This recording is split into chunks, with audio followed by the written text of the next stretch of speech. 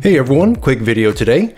You may have noticed that when using textures in Godot, especially for floor textures, that they start to look blurry beyond a certain distance, which you might find unappealing. Today, we're going to learn how to fix this. So let's hop into Godot, and the first thing you want to do is go into Project and Project Settings, and in the General tab, you want to scroll down on the left until you find the Rendering tab. In it, you want to click on Quality, and in the Quality Settings, under Filters, you'll find an option called Anisotropic Filter Level, which is set to 4 by default. Go ahead and change that number to the maximum amount, 16, and you really want to go for 16 if your computer can handle it, but if not, you can change the number to any multiple of 4, such as 8 or 12 instead. Once you've done that, you can close out of the settings.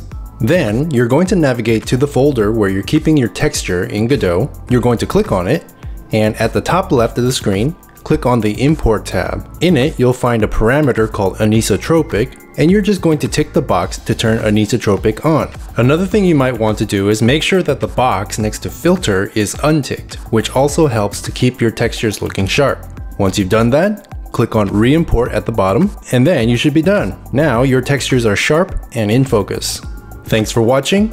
Don't forget to join the Discord, come follow me on my socials, and as always, like it, subscribe it, share it, bell it, and comment it. Thank you, have a nice day.